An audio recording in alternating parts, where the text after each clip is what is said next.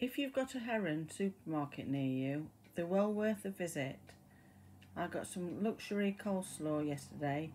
It had been reduced to 13 pence. And they've got the Bisto Best Chicken gravy granules for 63 pence on the Too Good to Waste. The barbecue ribs, they were £1.25.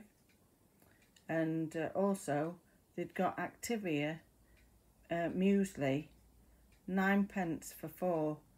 You know, the Activia yogurts that are good for your gut health. 9 pence for 4. Yes, I've had to say it again. Pure Irish butter, that's £1.39 there, and it's usually about £2.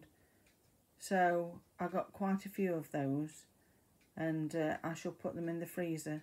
They'll be perfectly fine. They'd got the Muller banana choc flake yogurts.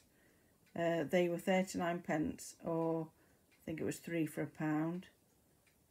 So, like I say, if you've got one near you, they're well worth going into. There we go. Just thought I'd share it.